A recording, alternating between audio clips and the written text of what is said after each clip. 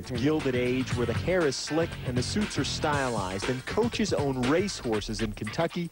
One coach owns a jackass in Illinois instead, along with his working farm there. That would be the farmer/coach heading back to the NBA Finals. In now day and age, with the exception of a few, it's got to be the suit and ties, the designer clothes, the limos, all of that.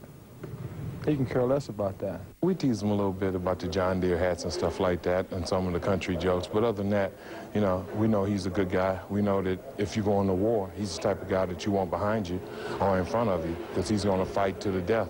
Perhaps that quiet tenacity has kept Sloan from ever having to fight for his NBA life. No coach in the league has headed his team longer than Sloan has, now in his 10th season.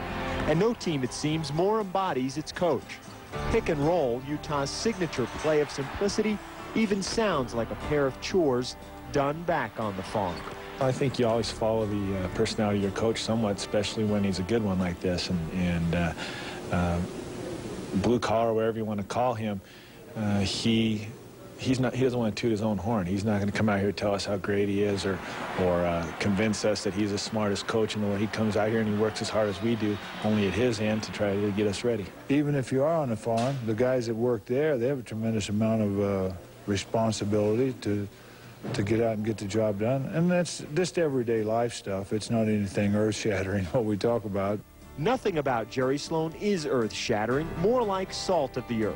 From his $1.25 million salary, nowhere near the league's highest, to his disdain for endorsements, to his no-nonsense approach to his players, Sloan has earned their respect and their loyalty. Karl Malone says he won't play for the Jazz if Sloan is not the coach. What will run Coach Sloan away from the business is that hard work attitude.